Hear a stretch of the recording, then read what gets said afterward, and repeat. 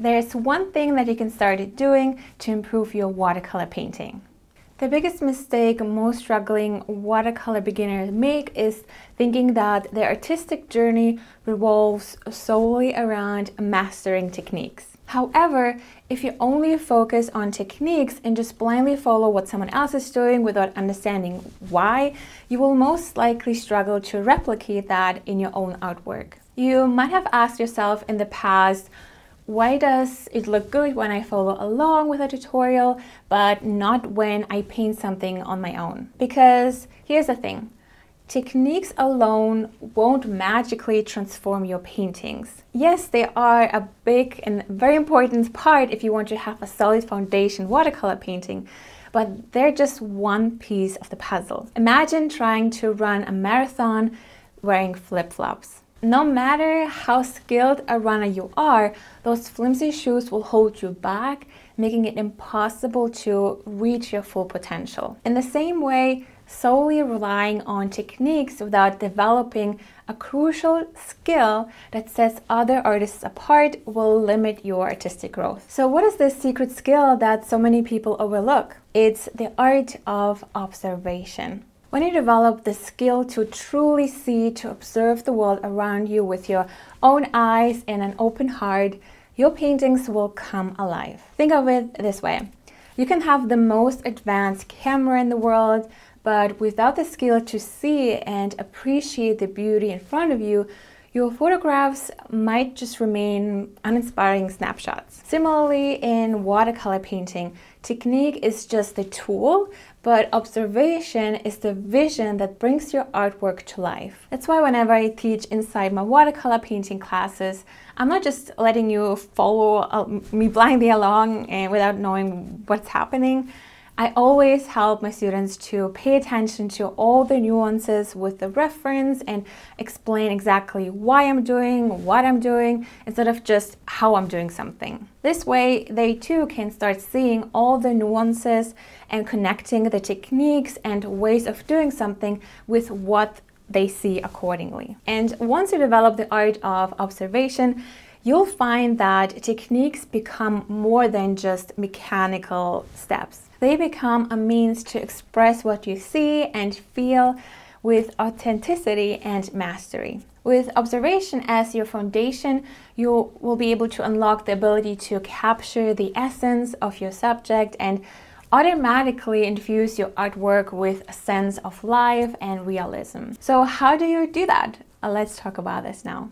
It's all about truly seeing what is in front of you and painting that, rather than relying on assumptions or what you think you see. Because our brains have a habit of filling in the blanks based on what we already know. But to create realistic watercolor paintings and also be able to do this on your own, we need to break free from that tendency. So the first step towards improving or enhancing your observation skills is to really study your subject up close and personal. So don't just rely on memory or imagination, really take the time to really look at what you're painting. And you might not see all the nuances just yet, but don't worry, know that your brain and your eyes are slowly but surely adjusting. It's like you develop brain skills that weren't there before, or eye skills. So let's say you're capturing the delicate beauty of a flower. Observe the intricate folds of petals,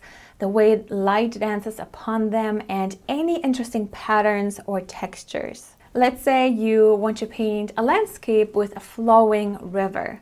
Take a closer look at the water surface, the colors, any patterns you might notice, and really pay attention to the way the light dances on the water, creating this shimmering highlight and darker and more shadowy areas. And also pay attention to proportions and shapes because they are the backbones of realism in art. Sometimes our eyes can deceive us, making objects appear larger or smaller than they really are. So to overcome this, take a moment to compare sizes and angles.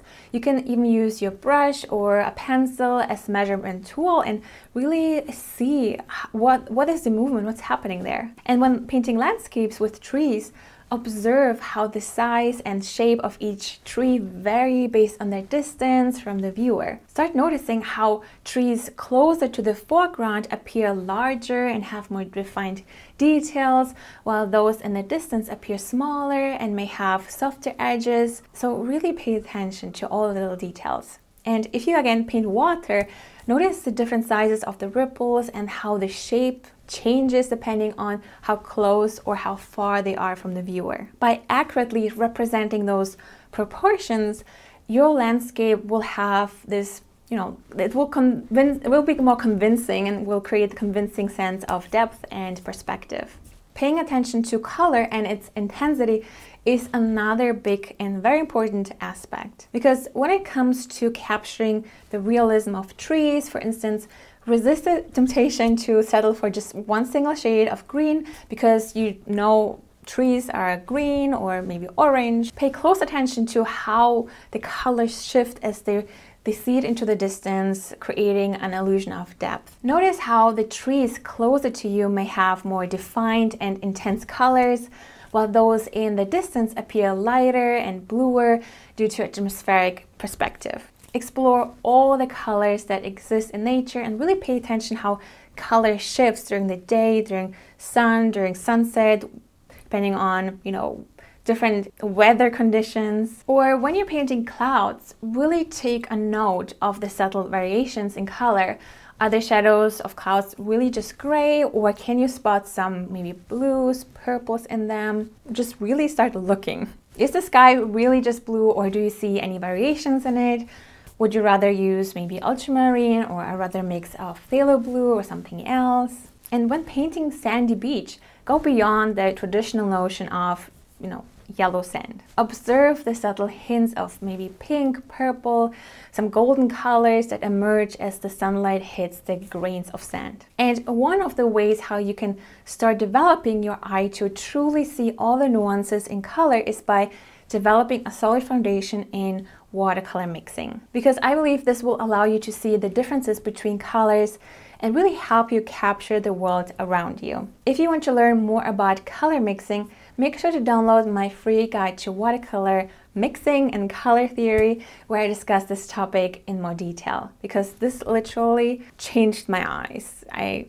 You can't unsee things after that. Remember, developing your observation skills is a journey, not a destination, and it does take time, practice, and a sense of wonder, and also just pausing and looking. So don't be discouraged if you don't see immediately results. Like if you think about what is she talking about? Where does she see pink in here? Just trust the process. So embrace the joy of observing the world around you and capturing its beauty on paper. It's really your opportunity to slow down and really start to notice all the beauty all around you. Remember, you have what it takes to make your artwork shine. Until next time, happy painting. Take care.